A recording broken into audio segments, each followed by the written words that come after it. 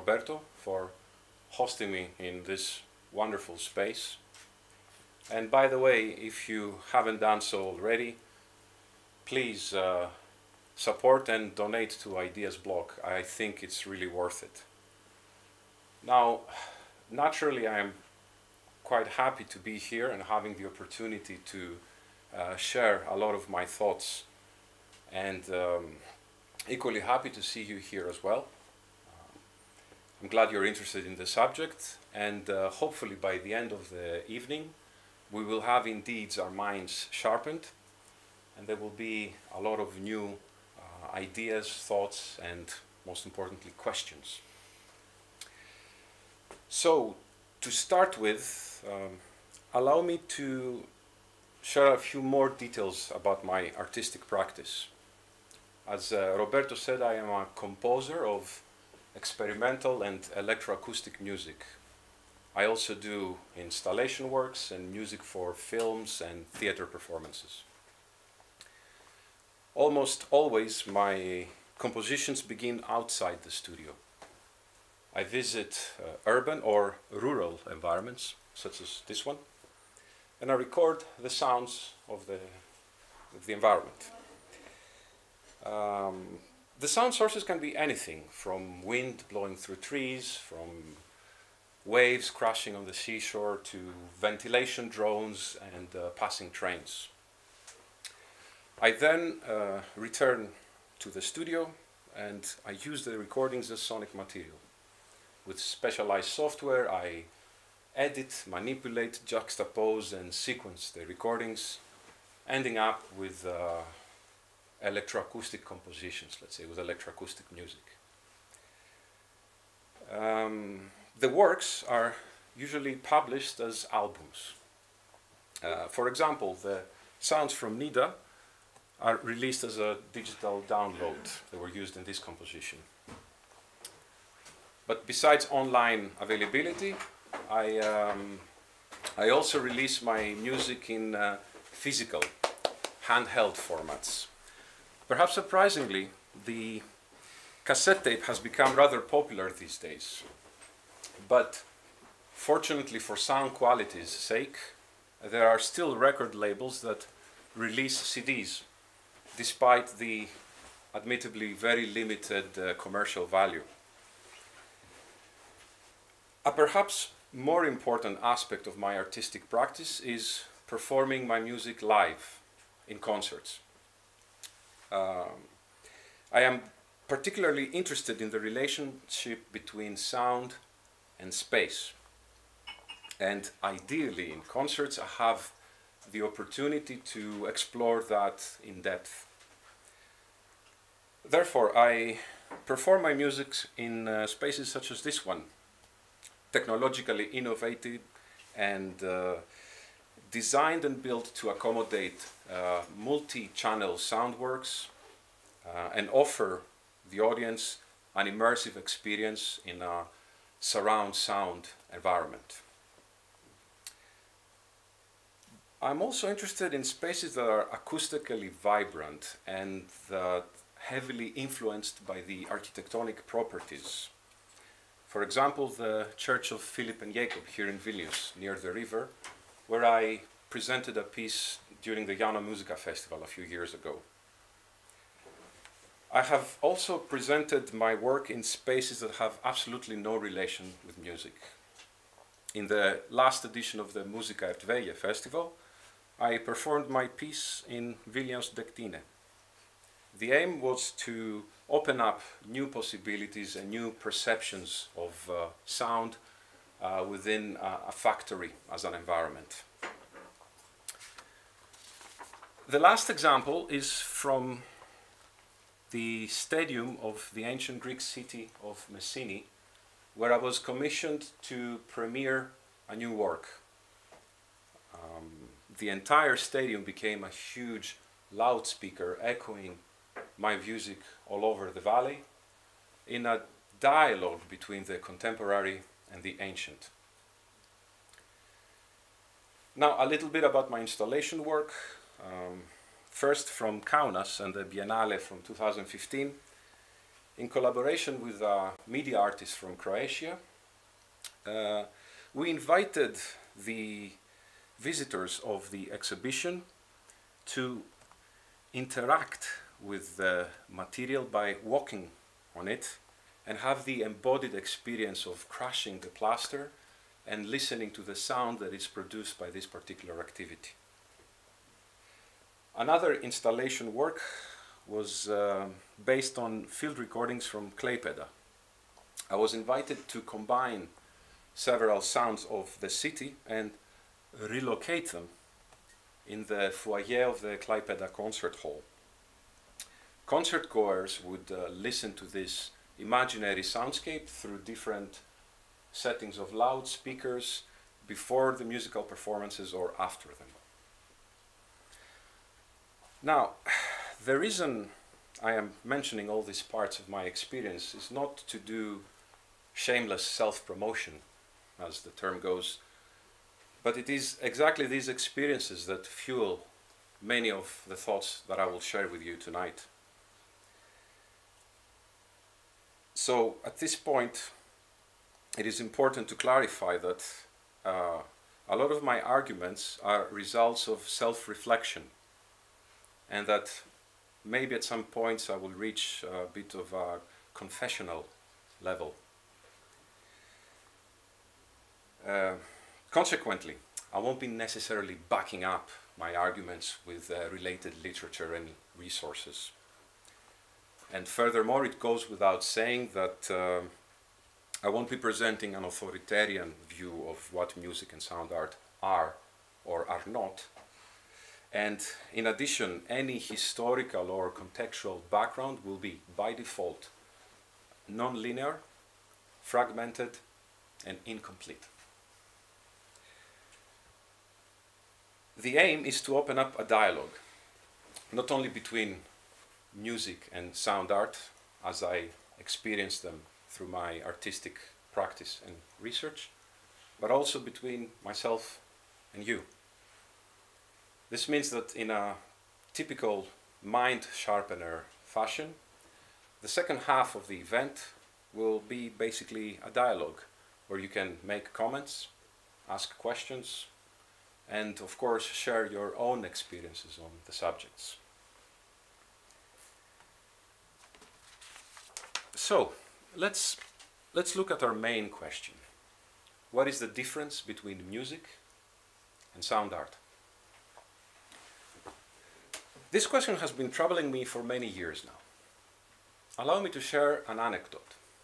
In 2012, I performed in Rotterdam, and before the concert there was an artist talk followed by a Q&A session. So somebody asked me if I consider what I do to be music or sound art. I replied humorously. I said that I consider it music, but when I apply for funding, I call it sound art. Despite the joke, the question stuck on me. I kept on thinking about it, and obviously I still do. In fact, the question is becoming rather critical as I gain experience as a lecturer here in Lithuania. I see a number of students from new media arts, music production, composition, electronic performance, who are both from VDU in Kaunas as well as here in the Music Academy, who are trying to find the limits between music and sound art and identify their own practice within them. Where does music end and sound art begins? I think our subject today is worth exploring as it affects educational strategies, theoretical discourse, and artistic practice. So, firstly, let's examine music, an activity that is essentially as old as humankind.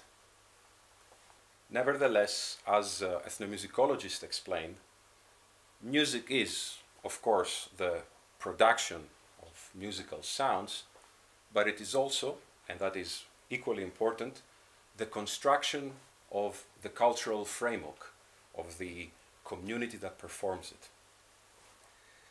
In consequence, music is defined differently in each community or society, as it depends on a specific historical background, religion, even geographical location. So, what is music in our society? And by that I mean art music. Let's just call it that for the sake of conversation, okay?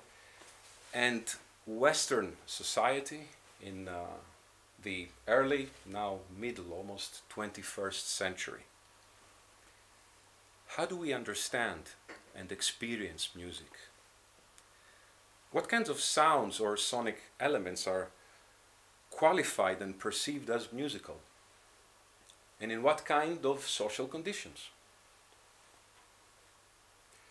In an attempt to give an answer, I will focus on a huge shift in Western art music that occurred in the late 19th century, but still affects the practice. The person, one of the people responsible for this shift, was French composer Claude Debussy.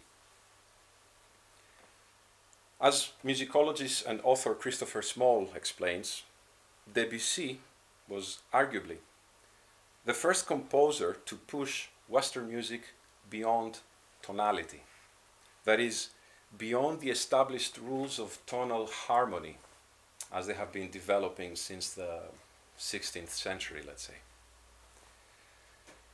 Debussy was not focusing on the idea of anticipation and resolution, which was traditionally created by sequencing dissonant and resonant chords, but he was focusing on sound's physical qualities, its texture, color, and timbre. Previously, Western art music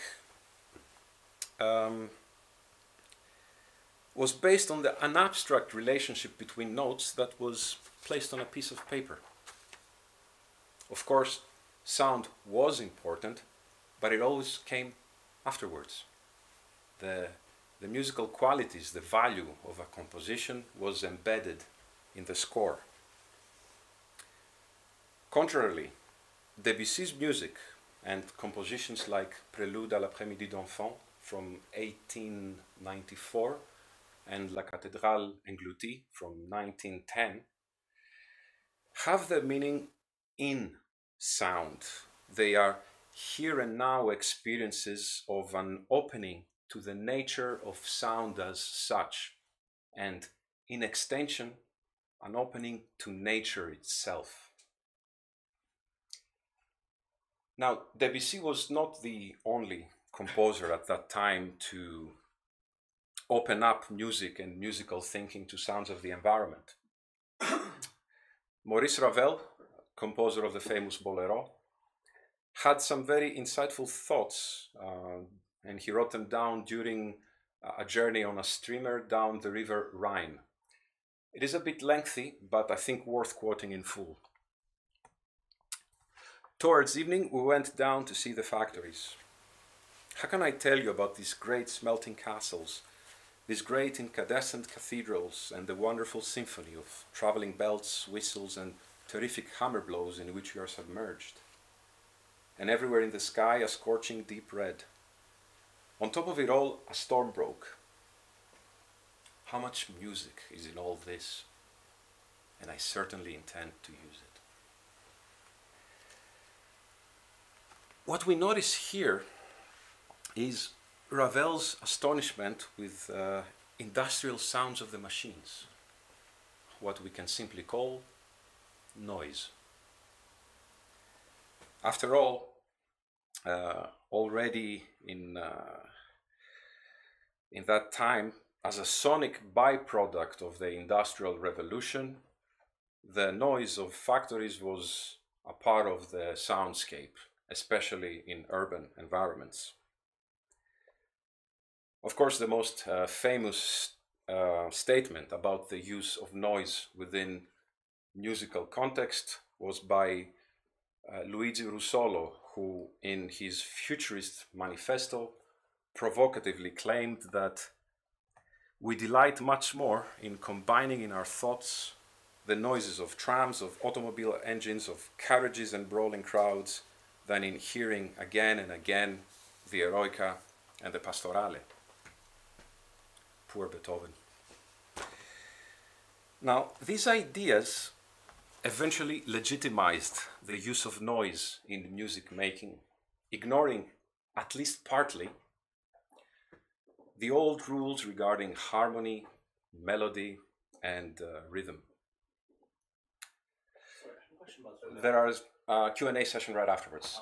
Hold that thought, please. Okay. All right. But there was another element also considered unwelcomed or awkward in musical performances that became central to some composers and sound practitioners. What we may describe as the opposite of noise: silence. I can only assume that at that time, silence was used as a way of resisting the rapidly increasing tempo of everyday life and creating a much needed stillness. Also, it might have been a resistance to the often overwhelming blasts of noise that were dominating the environment. And moreover, the atrocities of World War I showed that the glorious mechanical world that Russolo and his futurist companions envisioned could be very quickly transformed into, literally, a graveyard. One of the first compositions to fully encompass silence was In Futurum by Czech composer Erwin Schulhoff. If you can read music, I hope it's visible. The whole score consists only of pauses. The performer did not make any sound at all. You can see that's 1919. It's a bit cold. Most often, music history mistakenly attributes the first silent piece to John Cage and his famous 4 minutes and 33 seconds, which was composed basically nearly three decades after In Futurum. Nevertheless, Cage's composition is indeed significant. It established the opening to the sounds of the environment as part of the musical vocabulary. Moreover, it emphasized the importance of listening as an active way for audiences to engage with the music. The seeds planted by Debussy blossomed into Cage's ideas about silence and ultimately led R. Murray Schafer, that's the founder of the acoustic ecology discipline, to predict that the blurring of the edges between sound and between music and environmental sounds may eventually prove to be the most striking feature in all of 20th century music. Towards the end of the 19th century, there was another groundbreaking event that drastically transformed music. In 1877, Thomas Edison invented the phonograph, the first ever recording device. With recording, music became a thing, an object with material substance. Music renegotiated its connection with time and space. This means that the musical experience no longer required the presence of performers, and it could be repeated whenever and wherever. Originally, sound recording technologies used to capture sound, to document musical performances. It was decades after the invention of the phonograph that recording technologies were advanced enough to allow composers to use recordings as sonic material. The first composer to create a piece based exclusively on recordings was Halim El-Dab from Egypt. In 1944, he secretly entered a temple and recorded women performing the ritual of Zar. I say secretly because only women were allowed to perform Zar.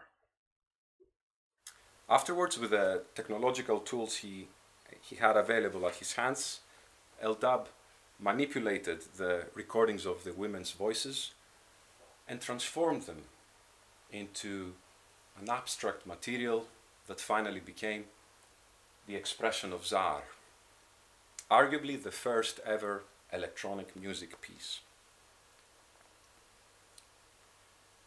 It is noticeable that the piece was not premiered in a concert hall, but in a gallery.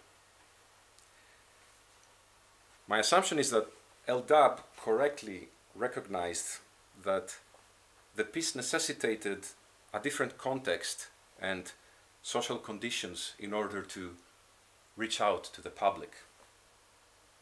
The expression of Zar is a great example of a work created beyond music's historical restrictions, a piece in need of a revised cultural conditions and contexts to be fully experienced, to fully experience the impact. The work also demonstrates the changes in music making at the period we're discussing were not only conceptual, but also deeply affected by technological innovation. Naturally, since the mid-1940s, music continued to evolve. And throughout the years, alternative terms have been used in an attempt to clarify the art of composing with sounds. Electronic, tape, electroacoustic, computer music, sonic art, sound-based music, noise music, soundscape composition. All these terms usually are categorized under a more generic and broader umbrella of experimental music and sound art. It appears that in our society, music remains open or even resistant to definition. The plethora of terms recruited to define the practice highlights its ambiguity, what it is, and what it aims to communicate, what it does. I believe this ambiguity and this openness is unavoidable because of the very nature of sound. Elusive and immaterial, sound has this ghostly quality that makes it difficult, if not impossible, to objectify, restrain, and categorize. In extension, the attempt to define sound art appears like a futile task.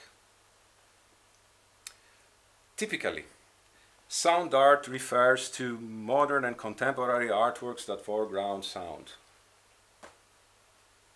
Nah, not really. We can also claim that sound art blurs the limits between music and art. It is art to listen to. Okay, that's a bit better. Students at VDU have come with their own quite interesting definitions. Sound art is music, because when you put sounds together in an artistic way, you make music. Yet it can be put also a bit more poetically, like painting with our ears. Acknowledging and embracing sound's ambiguous nature and its openness to interpretation, media artist John Grisnick invites us to ask, is after all sound art a discipline, a genre, or perhaps a style? In any case, the term is rather recent. It originated in the late 1980s, early 1990s, and it took almost an additional decade before it started becoming established as an independent discipline and as a field for academic study and aesthetic analysis. Nowadays, sound is accepted as an equal partner among other creative media, and sound art is taking a central stage in the contemporary art scene. For example, in 2010, Susan Phillips with her work Lowlands, was the first ever sound artist to win the prestigious Turner Prize Award. Never before the award was given to an artwork that did not include any visual elements. In 2013, the Museum of Modern Art in New York, the MoMA, presented its first ever retrospective exhibition of sound art. Sounding brought together visual arts, architecture, performance, computer programming, and music to underline how we listen determines how we hear.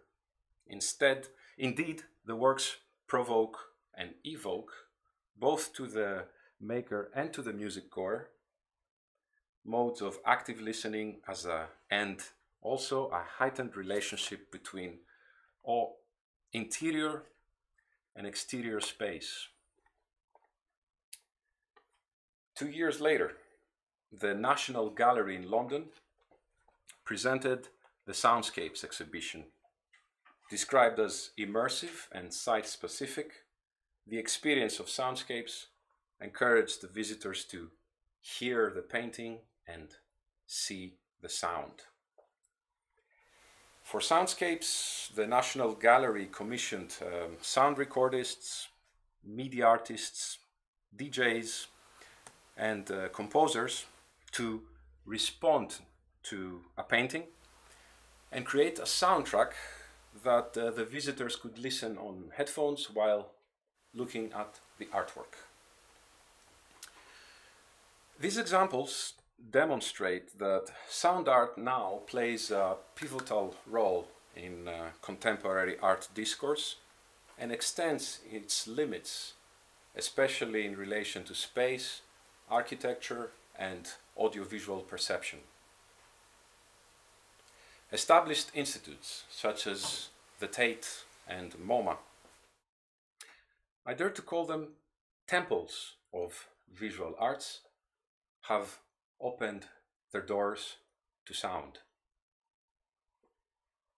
However, as author and scholar Christopher Cox notices, this openness is also creating an anxiety about the new guest.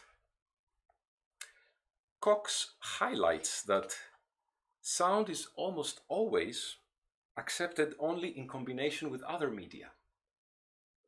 The essentially obligatory visuality testifies that sound per se is considered limited, at least within the institutionalized visual arts world.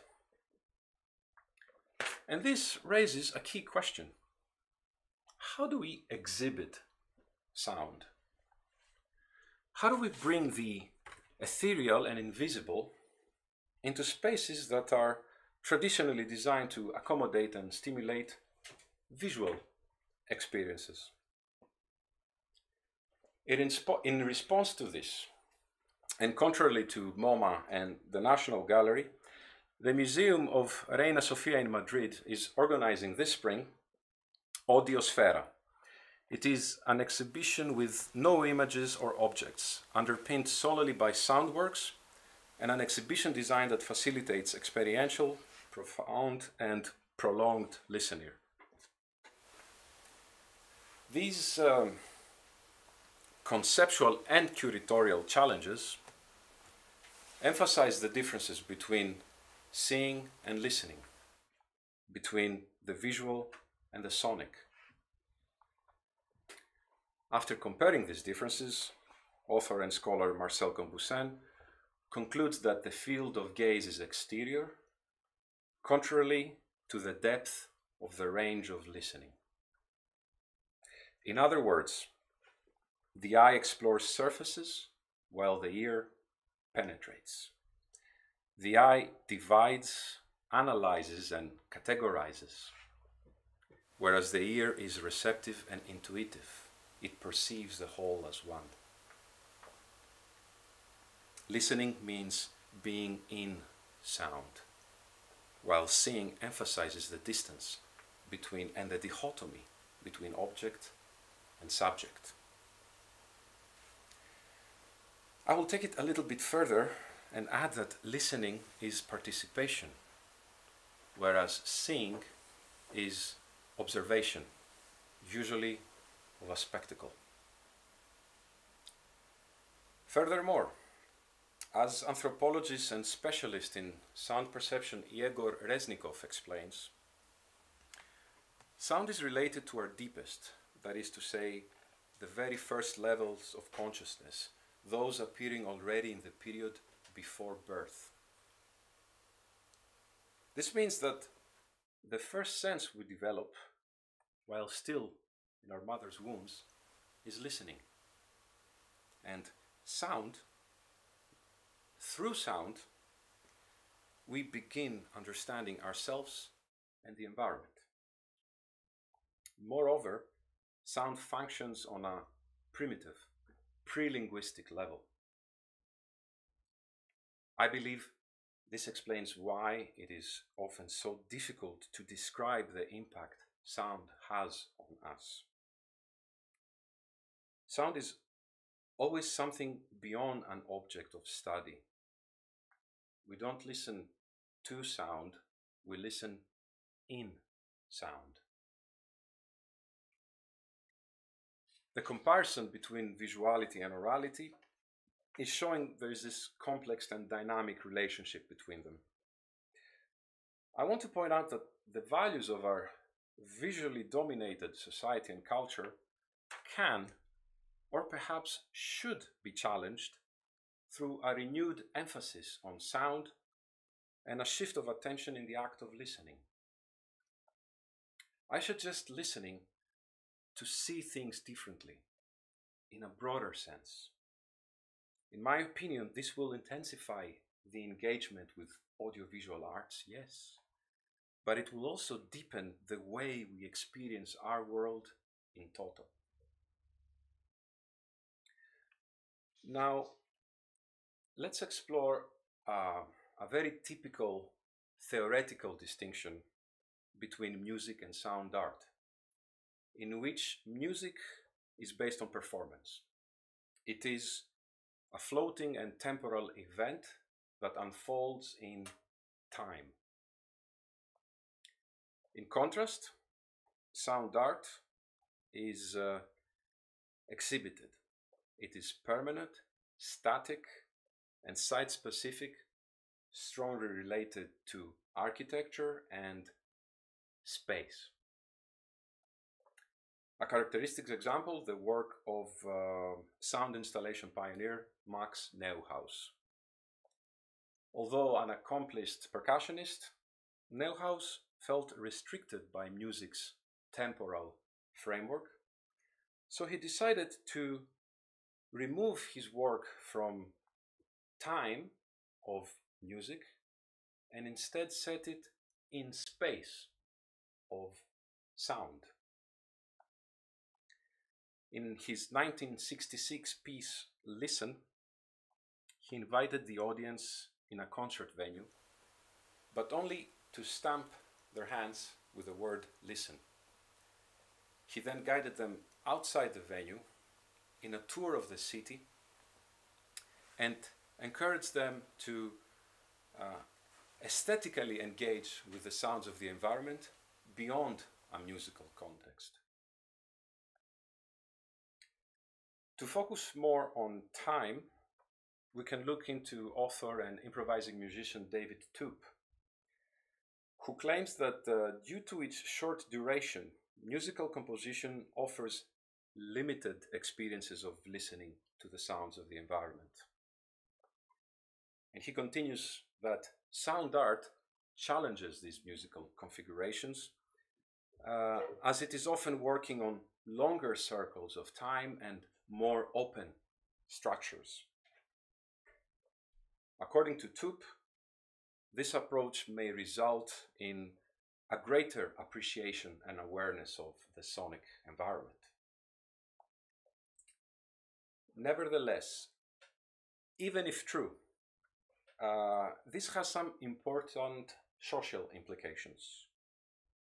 It is my opinion that open structures and extended durations require the person who experiences the sound art piece to perceive time in an individualistic manner.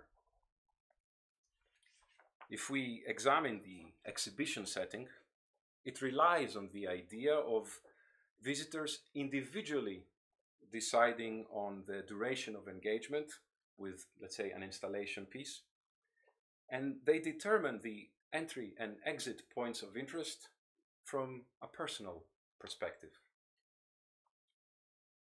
This also results in the traditional role of the composer being diminished, if not relinquished. Now it is the visitor who has the responsibility to place sounds in time within his or her own way.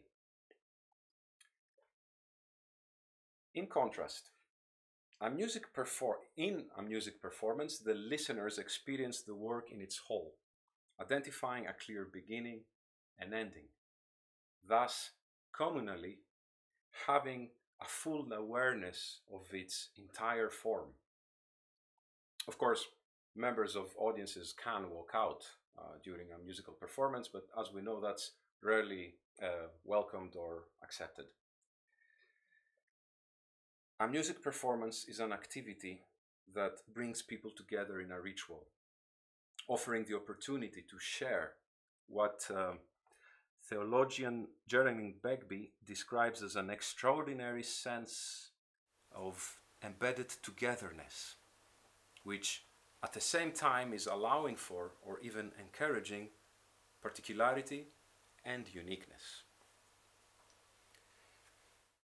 With these remarks, I want to highlight the vital importance of the communal experience of musical performance, as it gives the listeners a sense of belonging and taking part in something shared in the same place and in the same time. In our society, where individualism thrives, attending a performance means that even for a little bit, we become members of a temporal community called audience.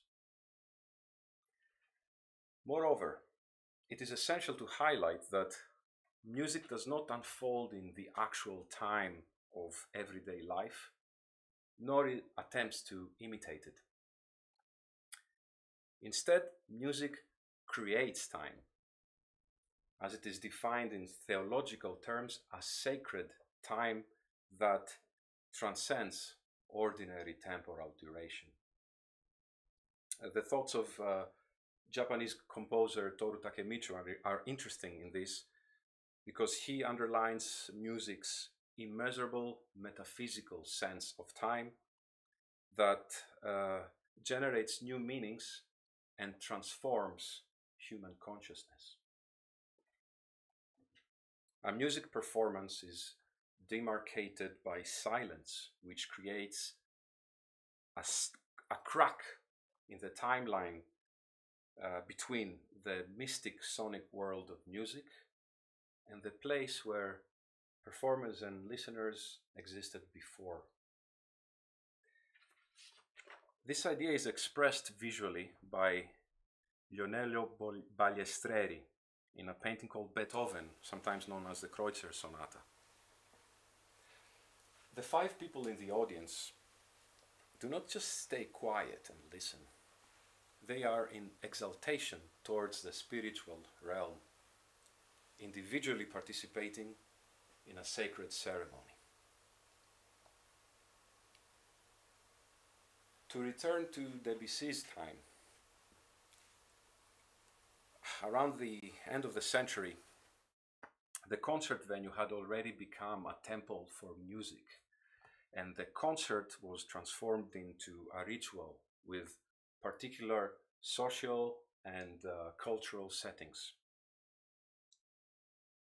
As we discussed earlier, the settings are constantly changing.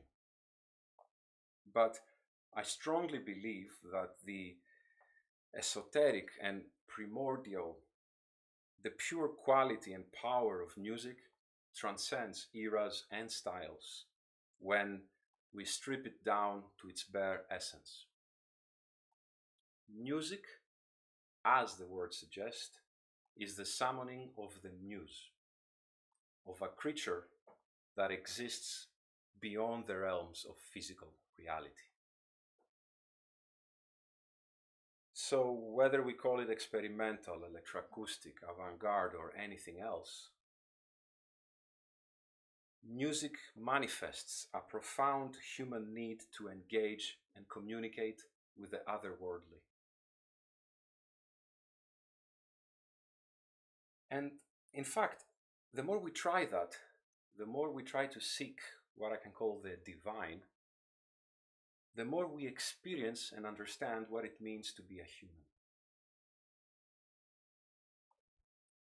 It is my suggestion that sound art lacks these types of aims, although elements such as the transition from the music venue to the public space and the rejection of the established and authoritative role of the composer, usually white male, I may add, helps us to raise some very critical social and aesthetical questions regarding the impact of sound in our lives. Practitioners and theorists alike praise sound art for opening spaces for thought and discourse, for provoking artistic concepts, and for escaping categorizations. However, this openness comes with a price. If sound art can be almost anything related to sound, then it risks at becoming nothing. Max Neuhaus takes it as far as to claim that the so-called sound art is nothing but a trend. Commenting on this, Christopher Cox underlines a general suspicion that the label sound art is basically a way to repackage music in response to a rising art market and a struggling music industry. With sound art being so young, historically, perhaps it is too early to tell if that is true or not. Nevertheless, bringing in the conversation words such as industry and market can make some people, myself included, feel a little bit skeptical about it.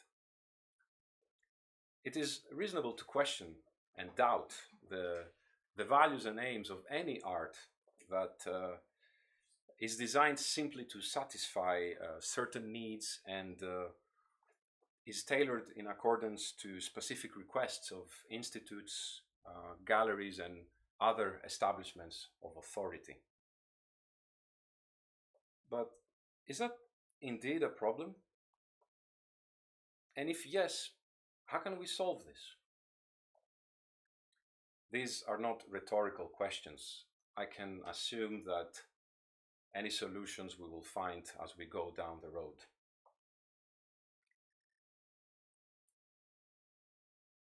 In any case, and to wrap things up, regardless of musical or artistic contexts and frameworks, we have to acknowledge that sound has a powerful influence on us from a very personal, subconscious level to a wider historical and social context. Ultimately, sound is a cosmic and standalone energy. To engage profoundly with sound, we must, above anything else, open up our ears and listen. According to composer Alvin Lucier, careful listening is more important than making sounds happen. Listening, therefore, is not about being passive receivers, but active and creative human beings. Let's try to do that a little bit more often. Thank you for your attention.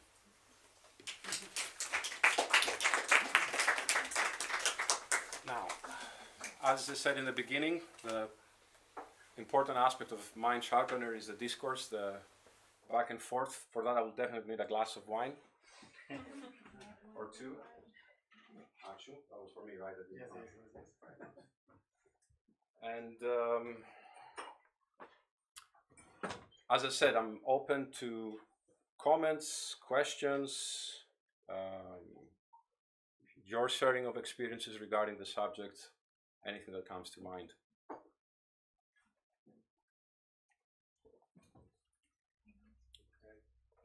Have some, yeah, please. Yeah. Drink a little bit, it will come. Yeah. So going back to Ravel, I was just curious.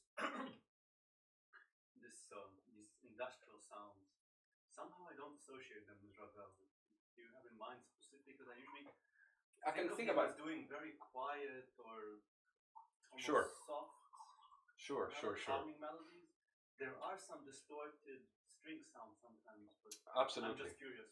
Absolutely. From what I saw, it besides the actual quote, which, I'll reply to about Ravel specifically, and then I'll extend it a little bit. Okay. Okay. So I'll just take the very famous Bolero, and I will connect a little bit with Debussy. When I was studying, even back in the 90s. Sorry, internal joke here. When I was studying in the 90s, teachers would say Bolero being like super simple. It's just a melody and this repetitive rhythm, and it's all about orchestration. And reading about these things nowadays, I understood that himself, Bolero, was saying like, this is not a good musical piece. Of course, because it lacked all the dissonance, resonance, the surprises, and all these things that were coming from the Romantic era. But sonically, the orchestration is so brilliant, this build-up. You can tell his interest in the impact of sound, the accelerante, the crescendo, the textures, how he doubles instruments. Naturally, this does not relate to pure noise music, but you can see his thinking is about orchestration, and it does matter. It was not long before the time that orchestration was basically high voices will go to the violins, low voices will go to the contrabass. Bolero really looked into the color of the orchestra. If you think about the piece, the whole thing about texture, color, and timbre, same as Debussy. And I'm mentioning Debussy and Bolero as a little bit of kind of like resisting to the very traditional approach that says noise and music, futurist, that was the start. And I want to point out that composers were already opening their ears to the environment, were already understanding the notion of noise and how we can bring it into as pure sound into the score without necessarily thinking about how do we go from dissonant to resonance and back again. How do we go from anticipation to resolution?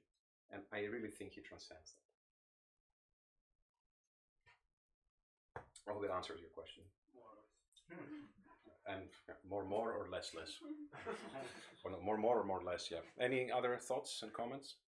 I have one. He was talking about the perception of the sound. And you were saying that people perceive sound as one and do not analyze it. This is how I understood this. Yeah. On a deeper level, that's the whole case. I mean, starting from before we were born, the fact that we start perceiving sound before making words for it hits us in a way that we cannot really describe it. Analysis comes from, the idea that we can use language to, I think linguists here might know and they might tell it better, that, we use language to create meanings. Yeah, but this is the same as visual information. No, that's completely different. Because with visuals, it's always me and you, because sound comes from within and from around you. Yeah, sound is always 3D. people start seeing things before they learn language. Isn't it so? True that, actually, yeah. That's a good remark. Because we see and then we don't really associate. True. But obviously, it's in terms of chronologically, sound comes before that. So, but definitely, yeah, seeing, that's a good remark, actually, yeah. Seeing definitely comes before language as well. But after people learn language, they start to analyze it. Absolutely. I mean, we can't escape that. I'm not saying it's right or wrong. It's not one way or the other. I'm just pointing out that sound has this very profound roots. But then it is in our nature, let's say, to also analyze things. We want to put them in order. We want to put them in context. And for me, that's a fascinating thing when we're trying to utilize language to describe the undescribable. And where does that stop? I really like this. I'll make it in a bit of a joke when you say, I cannot find words to describe how much I love you. Well, you just did. Mm-hmm. It's almost like, oh, it's love. I'm not going to take, oh, it's love. But you understand the meanings, like this sort of emotion that it's right there, but you're not there yet. And the more you find, the more you define it, the more it escapes definition, and you try to define it again, it escapes again, and so on. And it's completely different in the way we understand and analyze seeing and visuals through categorizing and putting in boxes and so on. There's another thing with the pre-linguistic perception that we see sound as see this is visual culture dominance here. Every perception is about seeing. Seeing is believing and all that nonsense. Anyway, just don't mind me, it's the wine talking. It's a metaphor.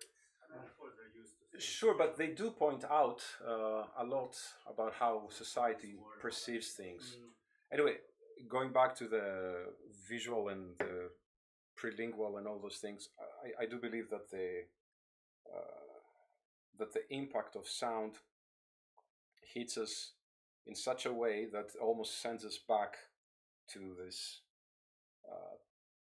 period where we were in this safe liquid environment without knowing exactly who we are and where do we start and where the environment stops. But when you're saying this, it means that you think that people use while listening only the prelingual memories, not.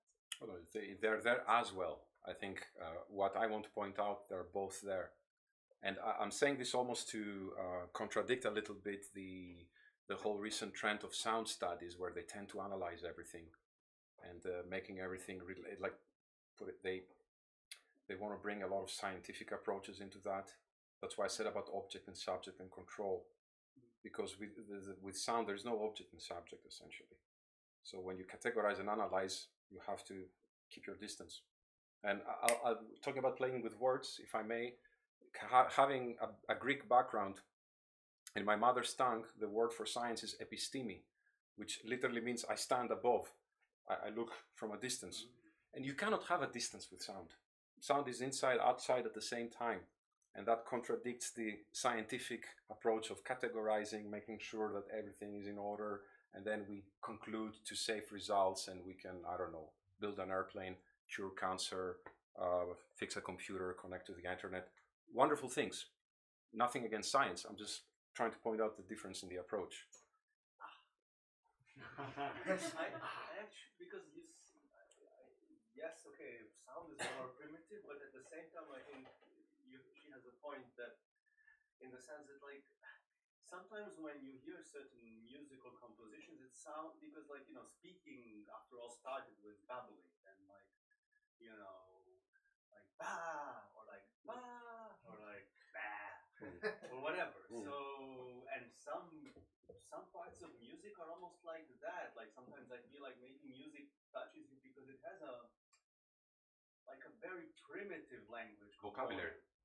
There's no, it's okay, it's like pure emotions. It's like before you knew you were capable of communicating words, and maybe centuries, some generation of prehistoric humanoid was actually just, I guess, communicating in sound, which represented either anger, sadness, or happiness, I guess, some other variants of that. And from that perspective, actually, music is very linguistic. Absolutely, absolutely. I'm not taking anything away from that.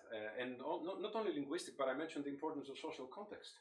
What sound, what ba or bo or bien might be relevant and musically understandable from one culture might not be from another. So yeah, language comes into place, form, structure. I'll put it this way: we combine the Apollonian with the Dionysian, the calculating structure with the ecstatic primordial element. Bringing this together, you should know better. I think Nietzsche mentioned that, the ancient Greek tragedy and all that stuff.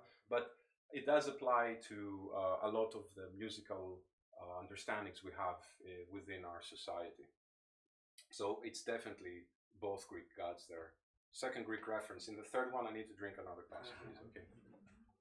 And this bubbling and sounds and language things make me thought about the fact that there's been some research where they try to see whether, like embryo, like in the womb, they could recognize speech sounds, which they can't, but they do recognize their mom's voice, the texture, voice texture. Yeah. So like, they're not still able to discriminate between speech sounds because, as we said, speech comes after. But yeah, they are sensitive to sound even from the womb before they're born. Actually, I have a question. Yes, please. I have actually two questions following each other. First is, why do you think vision is so much more dominant than sound? Which one? Sorry, vision. Yeah. Is it more dominant than more present than vision? And would you say that people who prefer vision more are more superficial than response? Absolutely not. The second one, absolutely not. Absolutely not. But pointing out the need to be sensitive in our oral. This is a bit of me having a glass of wine and a little bit of what I've read about the subject.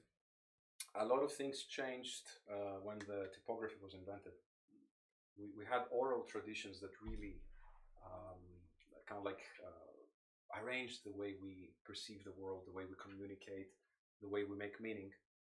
And then all of a sudden, and especially regarding religious meanings, stuff that were important back then, to bring communities together, to have a common understanding about life. And all of a sudden you print the Bible and everybody has this, and to understand the meanings of God, and then also on other things. It expanded obviously in every social aspect of our lives. And that onwards, and the technological development of visual stimulation became much more dominant. Society today, fast forward how many years from the Forgotten Board? I don't remember. Anyway, a few hundred years forward. Yeah, we can see it this way. What is the most precious thing we need and we lack these days? Time. Because we're always in a rush, especially even in Vilnius, a city that's supposed to be a bit more laid back. We live here and go like, okay, it's only 500,000 of us here, everything's... No, we really need to open up our Google Calendar to arrange to meet a friend. We lack time. Sorry, no time. I couldn't email you this and that. You know how it goes, right? So, my point is that when you lack time, it's easy to get all the stimulation you need from an image. You don't need unfolding time to perceive an image. But next, yes, it's what I call, the Instagram effect. But sound requires time. Music requires time. If you don't have that, then you cannot spend it in perceiving the world, social messages, the environment, or anything related through images. It's only through sound. It's only through images. Wait a second. That's sort of partly true, but there's a big exception to that. Siri? Which I think. Shall I take it outside then? I'll think about that, but because most people, I suspect, now listen to music while doing something else, and one of the reasons why, especially pop is very popular, but also other kinds of music, and actually better for that, is that music is a kind like, painting. You have to, you can only spend 5 seconds, sometimes 2 seconds, sometimes 1 minute, but you commit some time in your space.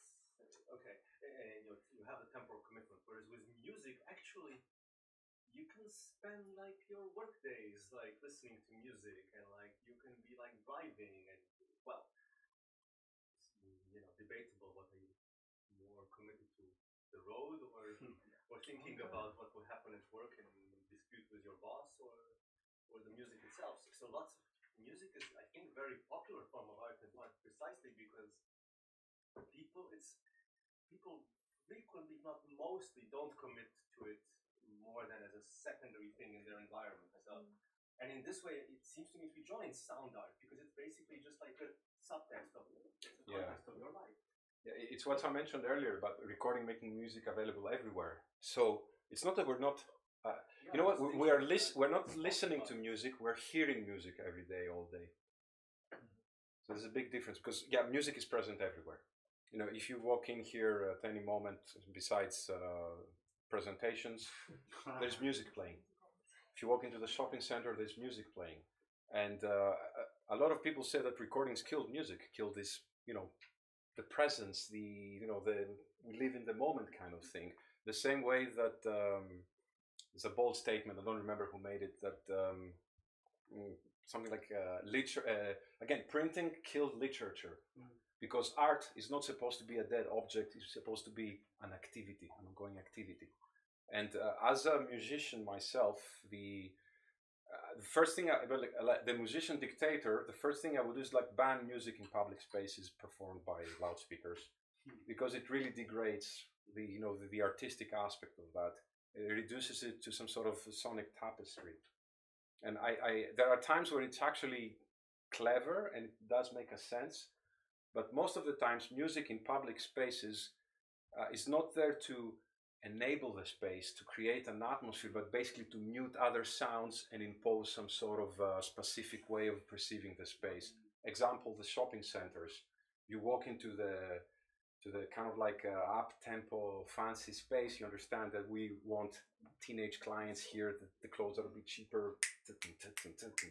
Come inside here. Even the worst examples, the ones which like make you wish like for it was like 5 hours of John Cage silence instead. But what about like okay, when you go to like jazz music, actually you can speak to other people while they're playing. And in concert halls before 19th century, like Vivaldi's time, I saw a picture or painting where people were like walking around and greeting each other, and it was like a party almost while they were playing the Four Seasons or I don't know, some concert or something. Absolutely, that's what I mentioned earlier. Music, as I said, Western art music, as we understand it now, has this concert tradition of becoming a ritual in its own right. Because indeed, until even almost, definitely late Mozart times, people would go to a concert, they would cheer, they would eat, they would have a chat. Music was part, very important always to acknowledge, of the social conditions. And then the social conditions kind of like isolated it. And they put it into this place, you have to be quiet, like nobody walks in or out, and everything is quite strict. And I think that the good thing with sound art, it kind of like went, okay, hold on. Okay, we've done that, but let's try a few other things as well. And maybe at the end of the day, we can combine the best out of every situation and bring them together in some sort of new form of music making. That's the idealist to me speaking right now. I don't really think it will happen. But the fact remains that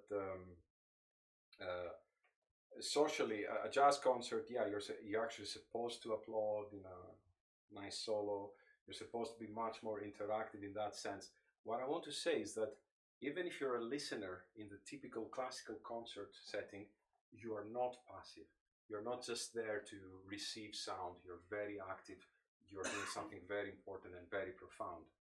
And this idea of always kind of like talking, always interacting, always doing something is creating a hell of a lot of metaphorical noise in our world. And I think this world is becoming way too loud in that sense. We need really to just step back a little bit, close our mouths and open up our ears, not only to music, but in general, try to understand what the hell is going on. I don't know about you, but for me, this world seems pretty noisy and pretty scary. I think you should go to Shumashus, like do a petition to like, shut down all music in like most restaurants and bars. I'm afraid it's only a very, very, incomplete solution. Well, volcanoes or comets are far better would be more radical. Volcanoes, comets, things like that would be a much better solution than me going asking for really.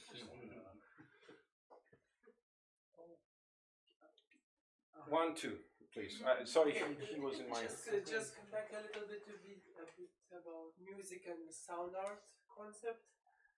You said it was a huge change from Debussy time as you see it, but what about the people who didn't know? Maybe they already found it and said this was Western civilization. What about some Oriental things? Maybe you have some thoughts about what happened there? Maybe they didn't. We found this sound art already in the music. Absolutely. Well, for the, so I wouldn't bore you to death with a 5-hour lecture or something like that. I would mention that the prime influence of Debussy was music from Bali, from Indonesia. He had the opportunity in the Paris exhibition of 1887, I don't remember now, to listen to music from Bali, and particularly gamelan. It's a completely different approach on what he knew as a composer. And the thing was that Debussy was already a bit uncomfortable with the whole thing about Western music as he was being taught and what he wanted to do. He saw these guys playing in a completely different way, using rhythm and melodies in completely different ways. It's like, that's it. So the openness was not only to the sound of the environment, was opening our ears to the world in general. Technologically, that was possible because boats would be faster. You could hear musicians from Bali, and then recording would make it possible to hear music, I don't know, from the Amazon forest and so on and so on. So yeah, absolutely. I think it's generally acknowledged that a lot of ideas that influenced the music in the West since Debussy were basically non-Western, or Cage as well, definitely, supposedly. I read that, actually it's not really correct, but his Zen Buddhism thing was part of the practice. Stockhausen as well, Jonathan Harvey from England, they really looked into various types of spiritual practices, religions, musical practices, instrumentation, approaches, social structures from non-Western civilizations, and with a typical colonial Western style. They said, I'm going to do that, I'm going to adapt it, I'm going to do whatever I want with it. That was pretty helpful in that sense. Besides being colonials, it really helped us evolve. So definitely we can call a lot of, retrospectively or from the outside, non-Western civilizations as sound artists.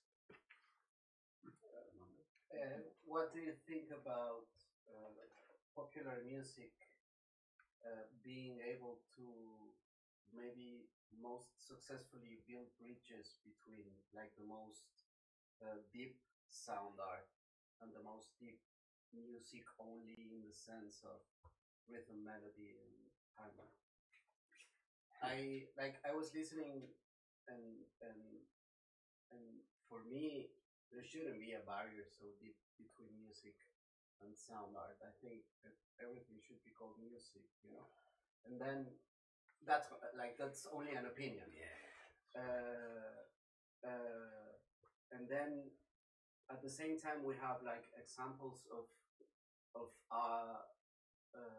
like pieces either of music or sound art that are completely to one side of the frame or to the other if we put music and sound. But then maybe it's really interesting to focus on the ones that are in the middle, and that could be both. Absolutely. And I think popular music could be doing it, popular music could be doing a better job in it than academic one. Yeah. Academic, yes. Academic equals boring, equals institutionalized. It has a very bad connotation. I called it art music for the sake of argument earlier.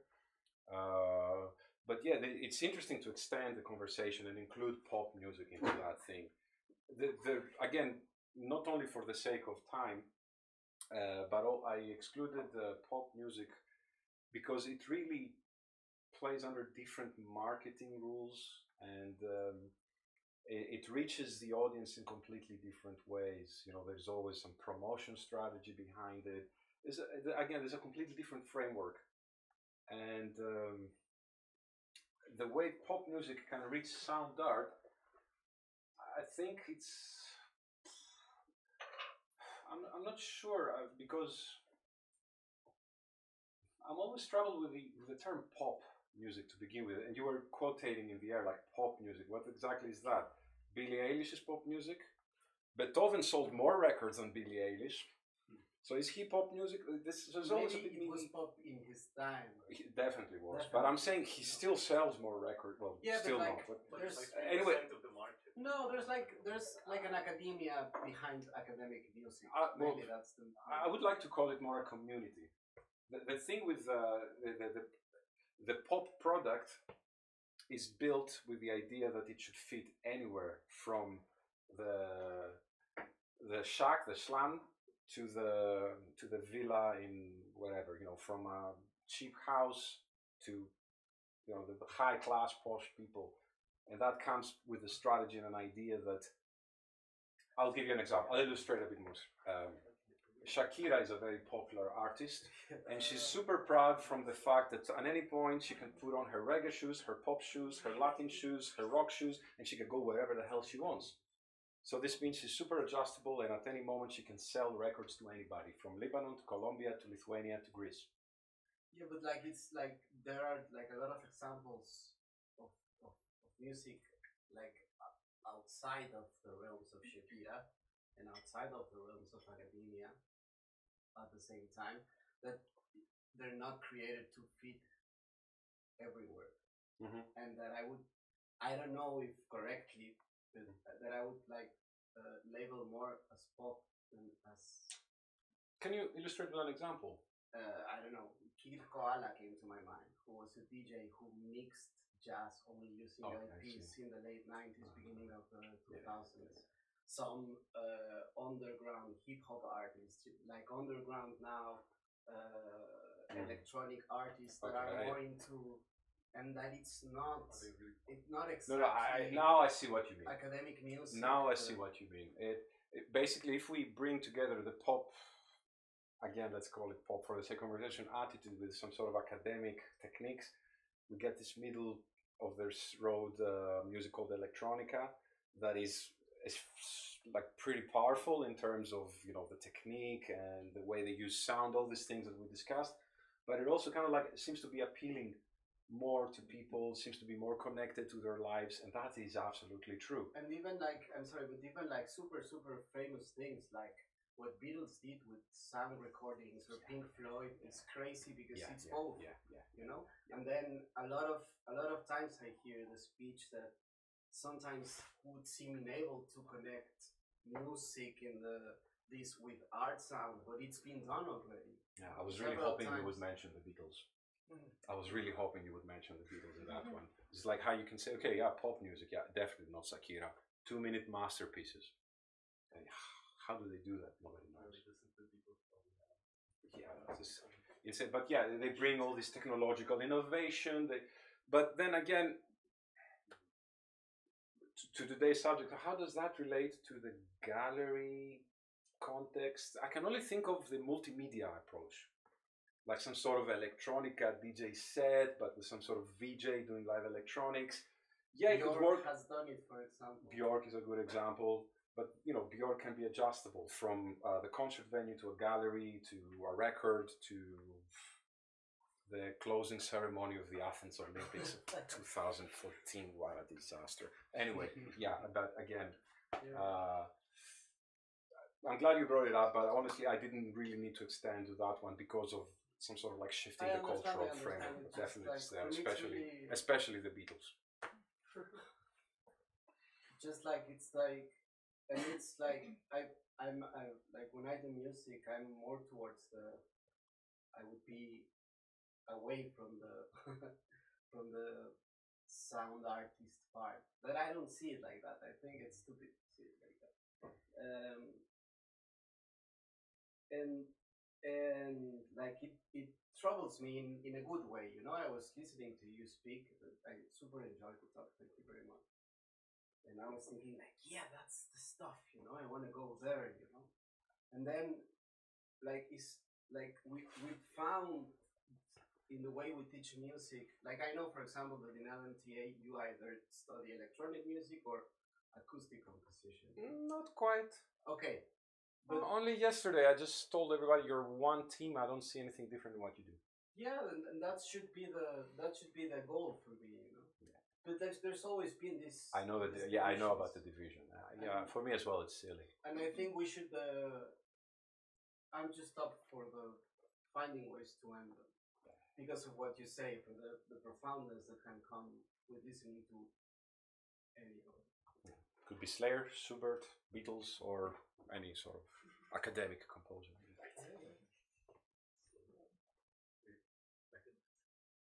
I would mention some other bands that might be a bit too underground, so just wanted to make sure the reference goes through.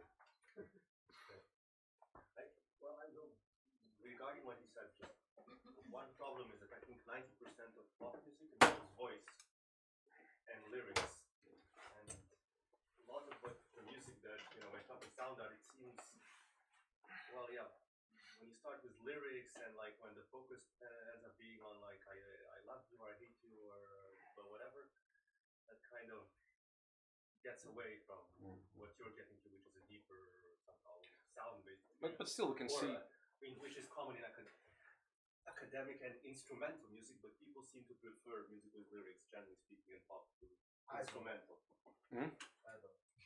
I agree Said with you, the voice from above. For lots of people, like instrumental, like more boring, or like they need the extra stimulus. It seems with the lyrics. It seems to me, and that's a whole. very different.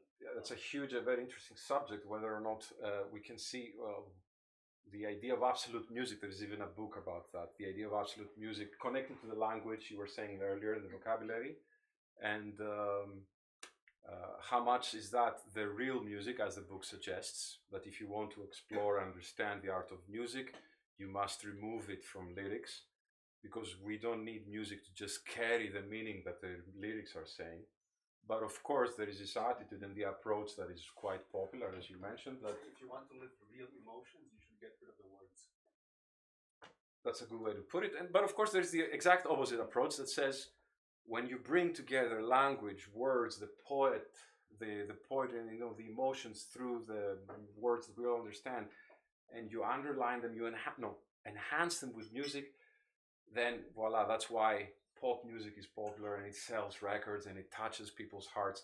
And not taking anything away from that, by the way, just a personal statement.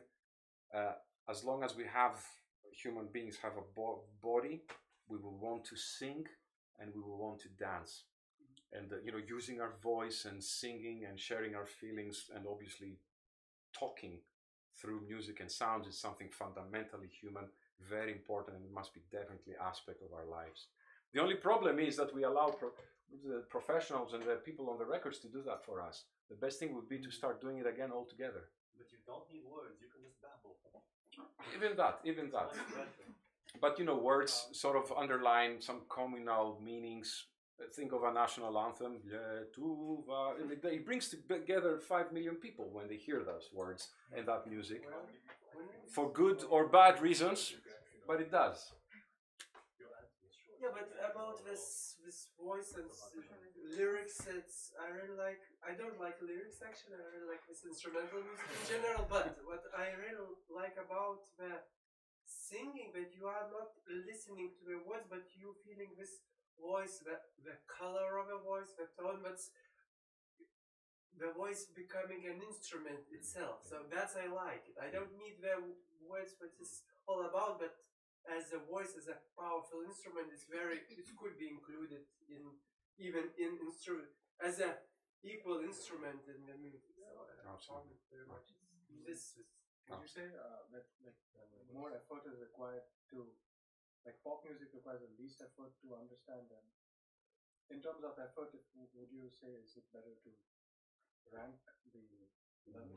I don't like rankings and categorizing. If anything, it takes a whole of a lot of effort to understand Billie Eilish for my behalf. It really just it's a pain in the butt to figure out what the hell is going on with her. But students keep on mentioning her, so I had to. The social context of the meaning. Everything, taste, meaning, how I was born. I mean,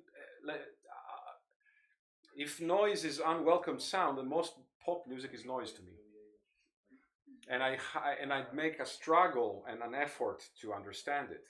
But yeah, no categorization whatsoever. It's just, you know, how you're born and what environment you're in. There's no better, worse, or nothing like that. That's no, absolutely not.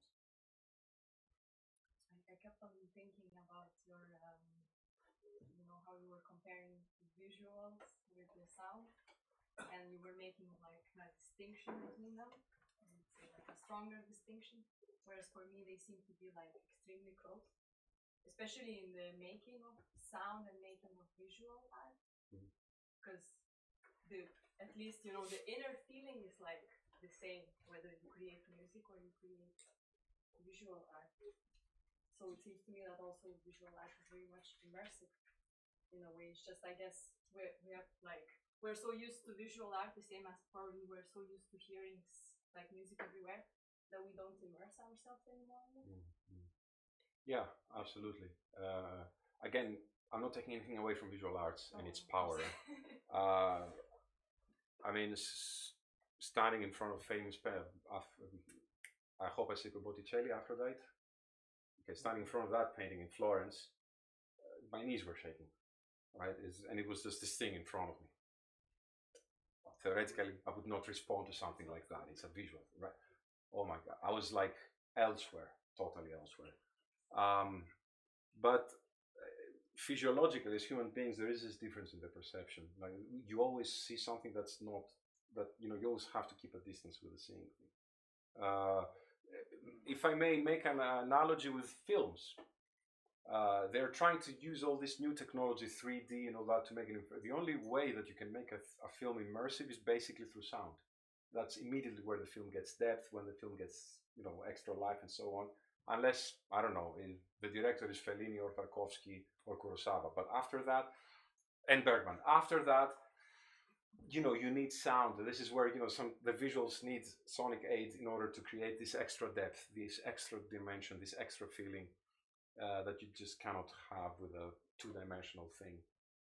And I really think that the three-dimensional, especially movies, just to make people, besides selling more expensive tickets, is about this idea that you're going in. But, you know, I can go much more into Stalker, Tarkovsky's, than to the last Star Wars, as far as the, you know, regarding technology, content, and style.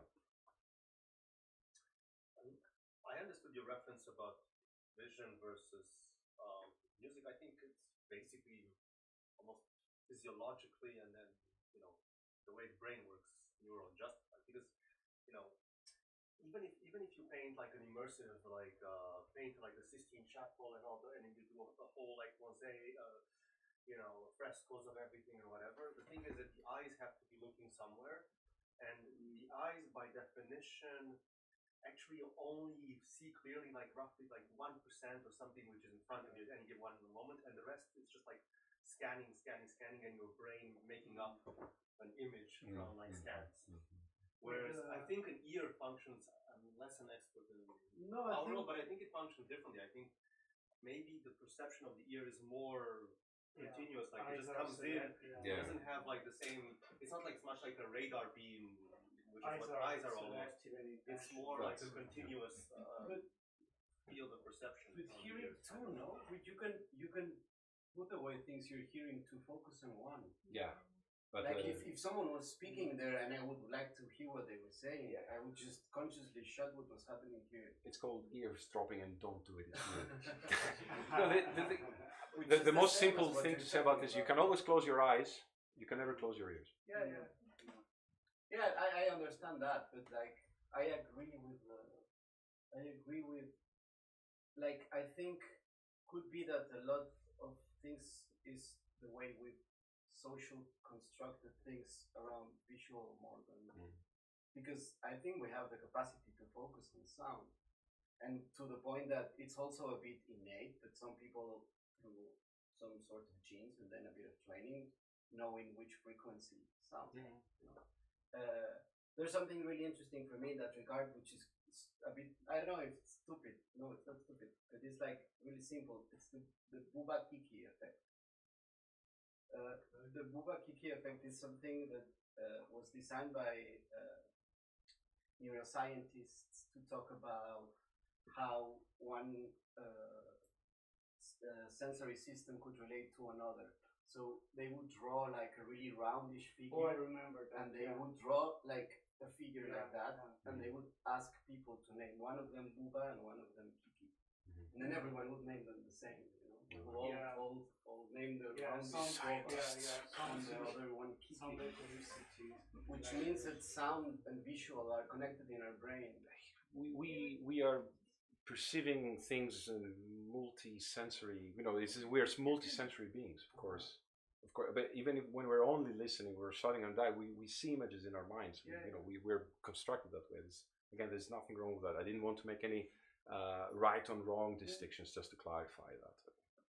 I actually also really like the idea about this, that sound is penetrating. This is amazing, and I think I believe in this because sound is by itself more harmful to the person, and just it's hard to close ears in all the different places, but to close eyes is easy. Absolutely. Yeah, I agree with this, and I used to hate so much the sounds in the city, especially street musicians, because they were not giving me the freedom just to hear this piece of music on my own will. So I could equal it to some kind of mental rape. That's it. Yeah, I don't have control on it so much. I know a composer friend of mine, extremely sensitive sonically, who complained about street musicians, especially in Athens, because what do they do in order to be heard more and have more audience and hopefully more money? They amplify themselves. So you get this acoustic guitar, okay, in here or in the street, it might be, the damage is localized, but as soon as they plug in the bloody amplifier, you can hear them all over Pilies Gatve. And, it just really affects the environment. These are sensitivities you were mentioning about, like the training, we do not train people from a young age to be a bit more aware, to open up their ears, to be a bit more sensitive and not feel this sort of oral rape whenever you go down a main street. Just go to coffee and yeah, well, at the end of the day, nothing wrong. I mean, like, and if you tell them something, they will just say, "But okay, listen, this is our music, and like this is what people are listening to." But this is my choice to go into the coffee place. She's talking about just walking down the street. Like, you impose that thing into her ears. It's like, why? And it escapes this whole charming street musician thing, the busker that creates the atmosphere. It can be quite imposing. I totally understand it. But it does, come from traditions, this and that, blah, blah, blah, whatever. If they amplified, they get fined and they should be kicked out. There's these people that like go sometimes with their car and like super bass with the whole street. Yeah. That should be fine. Definitely. Should be like 200 euros or something. Minimum. But you can perceive as sound art. People do that. People do that. Context. Yeah, people do that. Absolutely. Right. Well, maybe I have a question about. I don't know. Now the boss is here. You tell us what's next. I'm not the boss. Boss, God from above. He's the boss. Yeah, it's a small one. No, until we like to talk. I mean, I can imagine that people who are actually bored by the whole thing and they feel socially awkward. Like, when is this going to end? I need to get up and get the hell out of here. Please do that if you feel like it. If people don't drop, we shouldn't stop. 8:35 and it's said on the web on Facebook it's till 9. We don't go out of here until we solve the problem. Is the door locked? So in that case, Manuel, galima, Vienna, action. Thank you. And my question is about, as you started your presentation, you just said about what you are creating, how you are music have is hard stuff, make it or buy it, it's what's a little bit conversation about it. So what's your opinion about the album as itself? Because now it's very popular to listen to just small pieces of or whatever, pop or other type of music, but it's just part of it. And you still found the album as important thing to do, and what you feel about different about one small piece and, for example, one album which is case of multiply pieces in itself. And what do you think in the future album thing will exist or it will dissipate in this kind of? Thank you. Sakellariou, actually. I can only respond very personally to this one. I still believe in the album. I use the word believe. I think it's important for music to take its time to unfold, especially sound-based music, to kind of like release its characteristics, to be able to submerge into it and enjoy it. It goes a little bit about what we were saying earlier about things have to be like in the CD single kind of thing. CD single. Hey, I give up my age when I say CD single. The idea of, you know, the short piece that, oh, we have to get this really quickly and then move on to the next one, really quickly move on to the next one. I don't want to make music to become part of a playlist. I would like to politely ask for the audience's full attention for an extended period of time where they can experience the music's impact in its full. And I also think that, again, nothing taking away from short durations, the masterpieces of the Beatles or the Ronettes or anything else. It just really says it comes from me. As far as the album existing in the future, that's like your guess is as good as mine. Especially when we release CDs these days, we don't do it obviously not to make money, and I don't think we're even interested in the the selling out or anything like that. Making a CD album these days is basically more like throwing a message in a bottle in the ocean of time. And this means like the more of these bottles are out there, maybe in 10, 15 years, if we still are able to play a CD, more people will listen. I think the key word here is immortality. We've returned back to the idea of recording. Recording is a promise of immortality. You can replay. Yeah, but I mean, I'll be gone. These things will be here. CD, but in general, you can put it on in just the digital way, but still some part of a songs which is put it in some kind of sequence with some. I think the album gives a very holistic and complete idea what the music maker wants to manifest. With the playlists and those all these, like I really like all this new media because I do have access to music I never had before, but I have to acknowledge the danger. When I was growing up, I had to wait for a new album to come out. I would save money to buy the record, and I would play the record again and again and again. Nowadays, I can, with literally 2 clicks, I have the whole of this, the whole discography of Stockhausen, and I go like, next. I mean, I click faster than I can, listen and relate to the piece. It's like, 2 minutes, stop, next, 2 seconds, next. And this idea of like consuming, put it this way, music has become information. It's all digital, zeros and ones. It's information, yeah, communication, yeah, there's this music that says, but what I mean right now is like, it's zeros and ones the same way that you post an Instagram photo, it's the same code. And it started with recording, because in the recording, let's say anything, even in analog times, hold on, this is actually, funny idea, I'm not sure what. I'll tell you, because when recording reduced the idea of sound into some sort of data information. Whether you record your voice, whether you record a string quartet, the microphone and the recorder respond and react and work in the same way. And with digital technology, it's even more abstract because everything is zeros and ones. But to finish up answering your question, because okay, it's the third one. I still believe in the album, in the complete long duration work, and more so in the concert. And I cannot invite you in a concert and play you a 4-minute piece. I would like all of us to experience an extended immersion in sound, extended at least for today's standards. In concerts might be much longer than we can feel today is enough. We really can only accept short segments of time because that's how much we can feel, we can focus and concentrate. Music resists to that.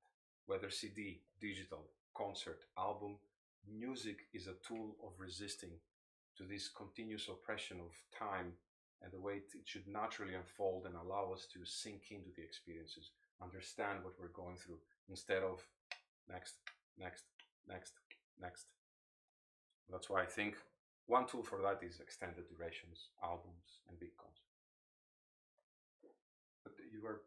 Yeah, no, I was thinking two things. First of all, that sometimes actually people, when you do that thing, which I know musicians don't like, but you do something else like work or read a book, and this music, sometimes it's very convenient to just let the album format determine what you're going to listen to for the next 1 hour, 2 hours, and then sometimes, like, consumers of music actually, I don't know that everyone, like, all the time it's like, okay, let's just flip. Sometimes you actually just like, you know what, whatever Spotify playlist or whatever the album or whatever, Beethoven says I should listen to for the next 1 hour, or, sometimes now you can even choose to listen to the whole symphonies for 5 hours if you wanted to, and like spend your whole day just doing on the same, basically, Spotify album. Sometimes it's very, people choose to, like, just whatever's given to me by the format. Okay, I'll take it until, okay, maybe you want to, okay, and the other big thought I had that maybe actually people would listen more to some symphonic music if it like was conveniently split into like you split like some symphonic movement into, okay, like 3 minutes from the 9th symphony, the 4th movement, and like 2 minutes or 5 minutes from this. So yeah, maybe, because I think a lot of people actually, it's a struggle these days to convince people to listen to like a 25 music, and for them to to think that they should.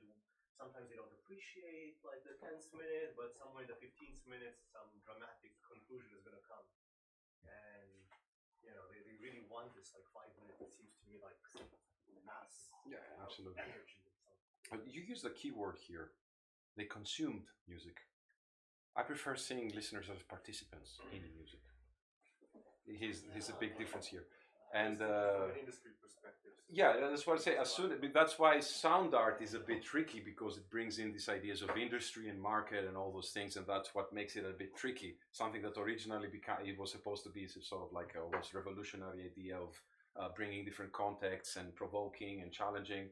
Then it's okay, whatever. It became a trend, as It's turned to us. Yeah. In Debussy's time, it was just something new, which is really I'm going to change it. Unknown. Yeah. And now it's becoming, it's really... But as far as my sensitivity as a musician regarding a symphony, for example, is chopping it down to 3 minutes is like, say, would you take Fellini's Roma and chop it down in beats and watch 5 minutes and then maybe 3 more minutes the next day? You wouldn't do that. I mean, it's... But there are people that do that on YouTube. I know. I've seen that, yeah. Like the classic scene from The Godfather, or the classic scene from yesterday I saw from the big scam or whatever it was. Guilty as charged.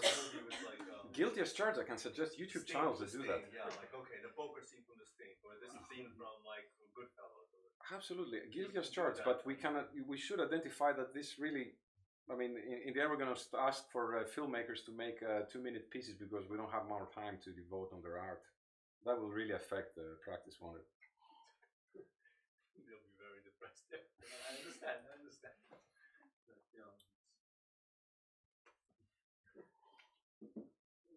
Gerk. Gerkite.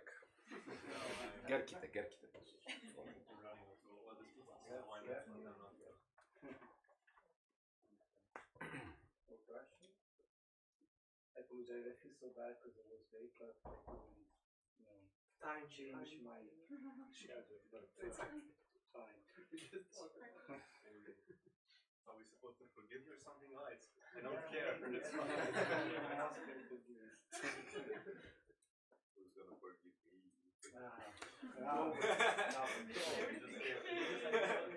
Ask Stevie, the guy looking from above. What do you need?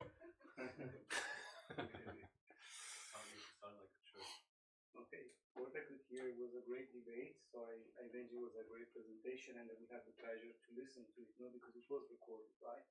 Yeah, so I listened to it. Any more questions or comments? Just one. I have to take it out. Did I understand right when you said that you call it art music academically? Yeah, that's again like art. Well, academic basically means that it's been, you know, somebody was trained to do that kind of music. So you sort of like follow the rules that the teacher says and things like that. It was burning his head.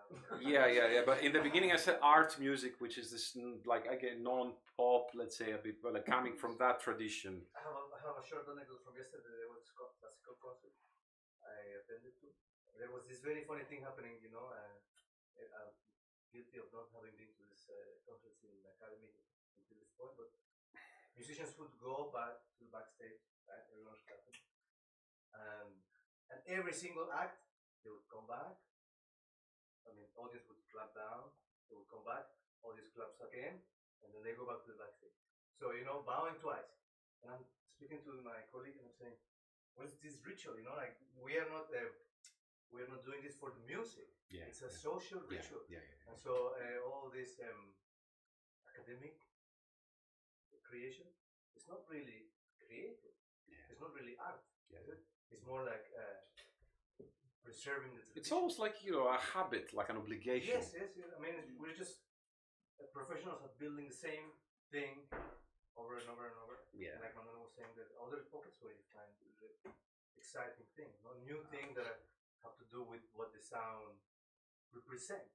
It's all these conventions, the dressing, the audience reacting this way or the other way. Yeah, I'm with you 100% on this one, and that's why I think, you know, bringing in musical practice notions that were born, or at least were expressed more vividly through the concepts of sound art, challenges these sort of like very stiff old school rules, very bourgeoisie, very like late 1930s. We're like 2020, and still people are doing that. I understand the value, I understand the tradition, I understand where it's coming from, but for crying out loud. But it's also, I mean, we need this because it's a carrier of all that knowledge that is needed to then be able to create those pop creations, because all that, it's not simple to make pop. You know? No, absolutely not. So you really need to have all this skill to make, which you learn presumably from this. Yeah, good tan, you know, good body.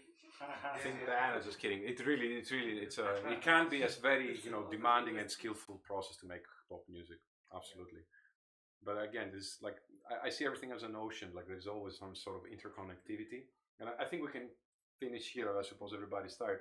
It's not like, oh, music is one kind of thing, but definitely we can see connections, influences, and instead of trying to just really divide and say that this belongs there, try to find out how do they connect, what sort of dialogue they can have between them, and still maintain each one's character and which one's, you know, even a very personal creative drive or whatever it is.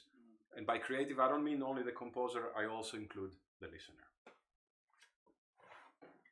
Thank you.